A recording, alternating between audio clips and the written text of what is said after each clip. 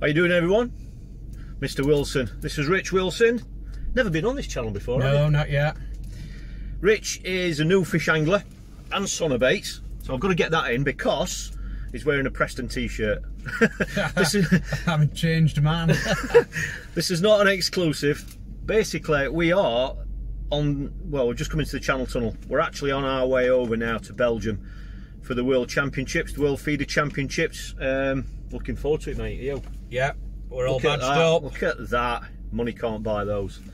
The main reason for this kind of upload is just we've been chatting about Tamar. Yeah.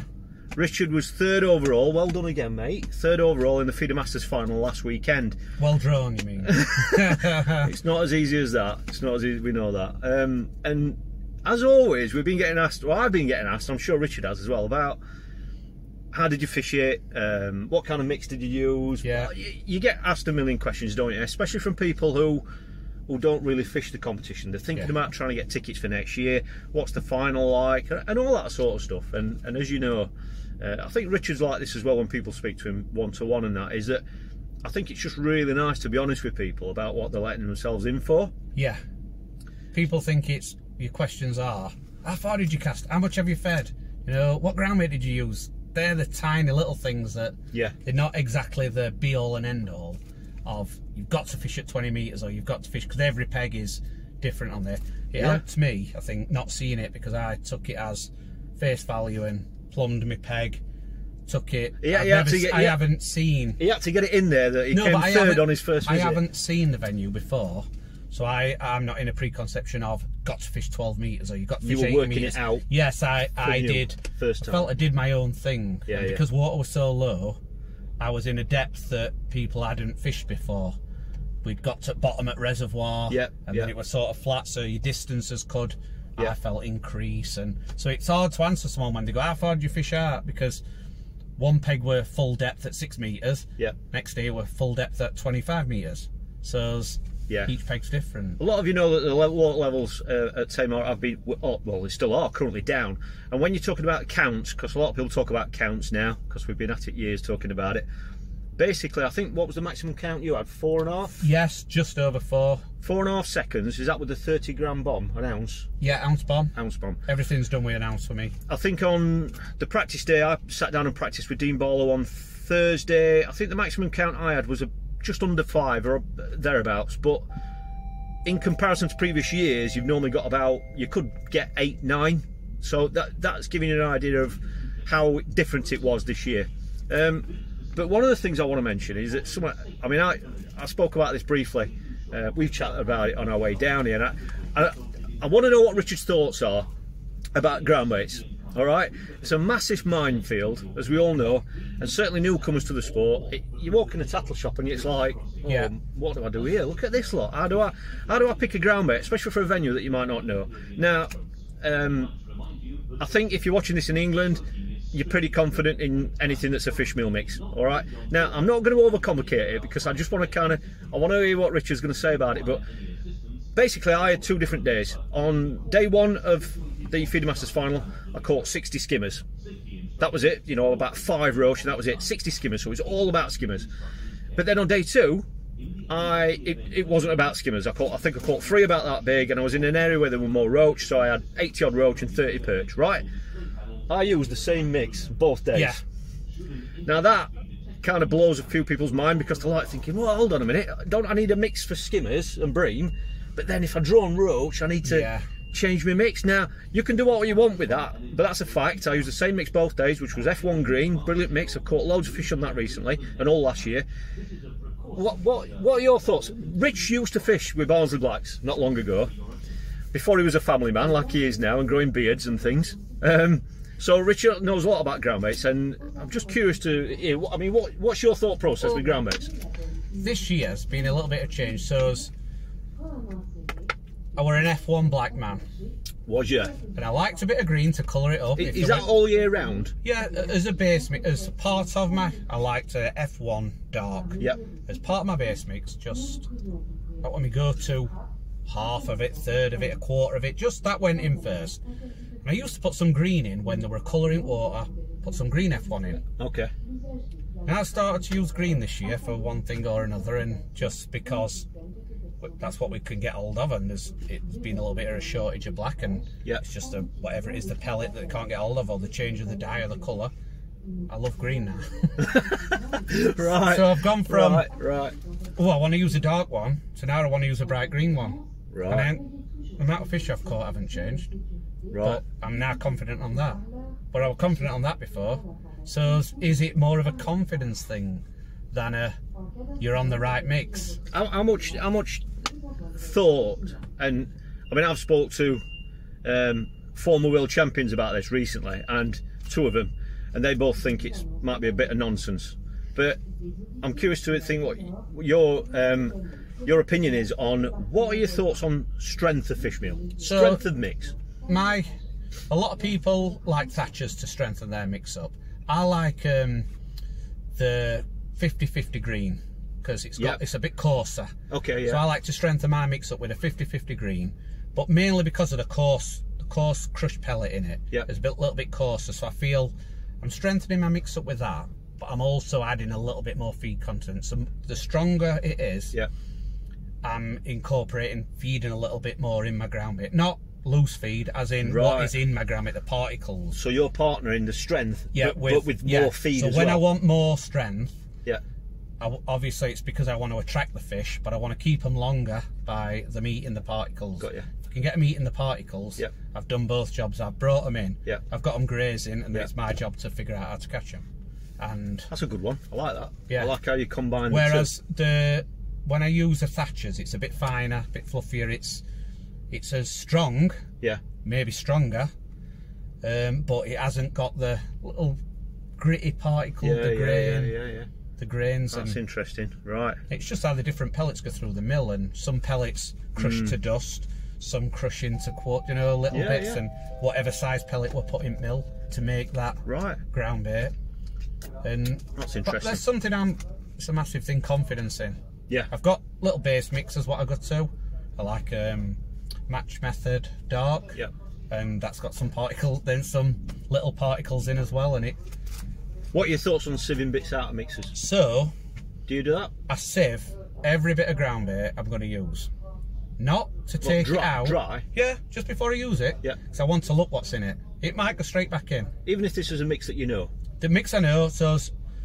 You like F1 green? Yeah, and if you open don't get me wrong, two different batches can be different. Yeah. Because it's not the mill or the grinder, it's the pellet that is provided. And if a pellet is more crumbly or harder, it comes out bigger lumps, finer. So I sieve it, little flour sieve, just stick a pint through, see how much goes through flour sieve and how much is left in. Yeah. Half the time it'll go back in its summer, but I know there was a 1/8 of a pint of that is eatable. Got you. As in pellet. And then, so I just know in winter I'm going to take that out and maybe leave it out. Might introduce it halfway through, but I like to just know exactly what's in the mix, because some people, I think, they're fishing with ground bait and they don't really know what's in it. And if you sieve, say, 50-50 green, half of it won't go through sieve. Yeah. So they're having cast after cast or putting a big pot in and think they're feeding nothing, but really it's equivalent to going like that with the micros, and cupping them down edge and then putting one little, they might put an expander on top or a little piece of worm and think can't get a bite. Yeah. But it's equivalent to just doing that with some micros and then trying to catch it. It's the same with feeder fishing. Yeah. I mean, that's something I used to get asked a lot about when I did the Buyer's Guide ground bait series, which I haven't done for a long time. But that's the kind of thing, just things like that. Well, go on then, on the final notice, we are moving now. The train is actually on its way now, so we'll be in France shortly. You've touched on this briefly. I just want to ask you before we go, what are your thoughts on colour? Colour? Do you like do you darken your mix down in clearer water? I do. Or have you experimented? I carry a black powder dye wherever I go. So if you do go down the green route, at any point I can make that darker. Yep. I like dark in winter, but I also like to look, if there's a tinge of water, I've got to put some green in. I've got to make it just look a deep dark green. Confidence. I feel it's just whether it gives them that little bit more visual to feed over the area, or it settles them better. I've got to ask you this because I've been asked this. When do you add the dye? When do I add the dye? Do you add it to the dry mix before you start adding water and mixing, or do you add it after? Have you got any preference? I've been asked this a few times. It's hard with the dye because it dyes different ground bits different. So I'll add a little bit dry, then I'll add a little bit more when it's wet. So you're going to be a straightforward answer that. No, it's not like I put a teaspoon in before. Yeah. Because sometimes some ground bits you put a teaspoon in, you think, do you want it that black? Yeah. So I put a tiny little bit in to start off with, you mix it down, and then I will add a tiny little bit and just get it to where I want it. Right. Go on then, final question. Get asked about this all the time. A lot of it's confidence. Do you ever mix your mix the night before? Or are you on the morning man? I'm on the bank man. Oh yeah? Yes. On the bank? Well, when you get to your peg? When I get to my peg. So not when you get up in the morning? Nope. Right, okay. And it's what I do, and I just, first thing I do, get to my peg, think of what I'm going to do. I'll have a plumb around, find out what depth I'm going to go in, and it might change how much water, how little water I put in, but I do put quite a bit of water in, because I get my ground bait out. There might be an hour and 3/4 before the match. I mix it. It's normally 3 parts of ground bait to 1 part of water in one mix. Okay. It does mix up quite like a slurry, like a slop. These are Sonobait mixers. Yeah, these are pellet-based mixers. Not other brands, other mixers might be different. With these ratios. This is what my go-to mixers do that 3 to 1. And it goes in and it looks horrible, and I mix it and it goes to a slop, and when it goes like that, I can't use a whisk because I've got to hand mix it because it goes to like a paste. But then I'm looking at it all the time for that hour and 3/4. I'm checking it, I'm feeling it, I'm squeezing it. I'm looking if it needs water, and then when I feel it doesn't need any more water, that's when I sieve it. Push it all through my sieve and put it in one of my containers, zip it up, sealed, and then I take a bit out at a time. Got you. Simple. And yeah, it might need a bit more water in match, might need a little bit more drying out, so I'll leave my lid off, my little tub what I'm making, and Right then, final note. We are heading over to France, we'll be there in a few minutes, and we know that non-fish meal mixers, we might even end up, the lads might end up using non-fish meal mixers this week or next week, we don't know, obviously till we start training and stuff, but how often are you using non-fish meal mixers in England now? Very rare. When would you use one, if ever? So, there's places like your reservoirs and that. Natural reservoirs. Yeah, natural reservoirs, but mainly they either get carp fished or fish with pellets and fish with methods. So the fish only ever see fish meals now in ground bait. So there's not many places where my go-to is going to be non-fish meal. The River Trent. Yes, if you want, but 90% of them fish are going to like fish meal. Do you know?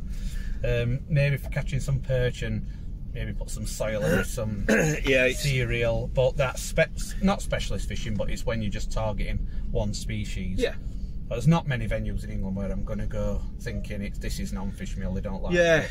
It's strange how it's changed, hasn't it? I mean, that small period of time, 9 years or whatever it is, I've been back involved in fishing and stuff, and even back then, when the first Feeder Masters first Feeder Masters finals were at Bow Beach, even back then I was double, I don't know about you, but I was double mixing. And some of the big name anglers were double mixing. They'd have a non-fish meal mix for a short line for roach, but then they'd have a bream line. But whereas now it's kind of one mix. Local reservoir towards Dan Flask. Prime example. It don't get fish very often now because everyone goes carp fishing and wants to park behind the peg. They don't want to walk in, they don't want to get snagged, they don't want to have to find fish. You can go to a peg that has not been fished for 10 months. First cast out with fish meal mix, it goes round and you catch a skimmer. And you think, well, they haven't seen any pellets and they haven't seen any ground bait and they haven't seen carp lads, they've seen nobody. There's definitely something in it as regards why it works, but it's made it simpler for a lot of our fishing now because we can use one mix. Just on the mention now, Richard just mentioned Dan Flask Reservoir. Lots of you have seen some of my videos on that venue. Lovely venue, isn't it? We were on there as kids. I can walk to it from my house. We used to fish junior matches on there. Just to let you know, they've started running 1 or 2 matches on there. Wayne Bartholomew's running some matches. The next one is the 16th of October, and then the next one I think is the 30th of October. So if you are on Facebook, there is a Facebook page, Dan Flask Match Group, is it? Something like that. I think Dan Flask Reservoir Match Group, that's the name of the page.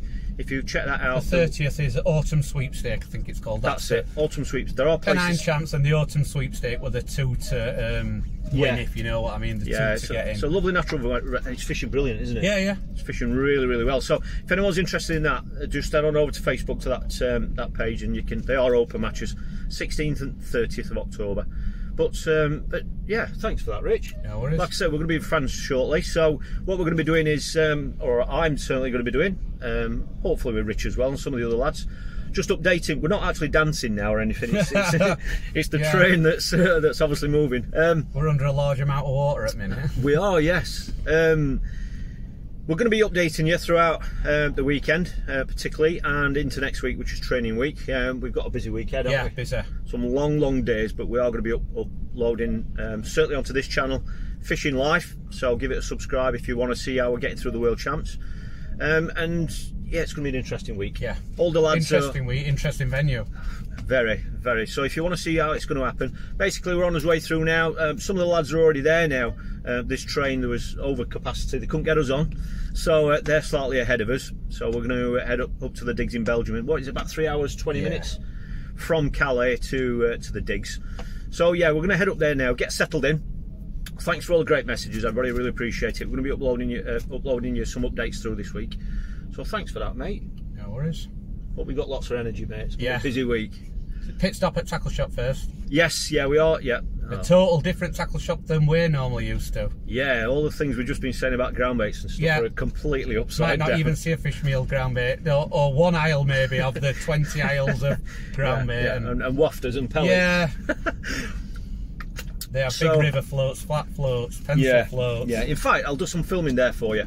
I'm sure they'll let me film there for you, so I'll put a little bit of a video together there for you, which I'll upload onto this channel for you. Okay, so thanks for all the great messages. Thanks for that, mate. We're going to hit the ground running once we get to Calais, and we're going to be uploading the next update for you. So hit subscribe, give this one a like if you want to see more, and we'll see you tomorrow.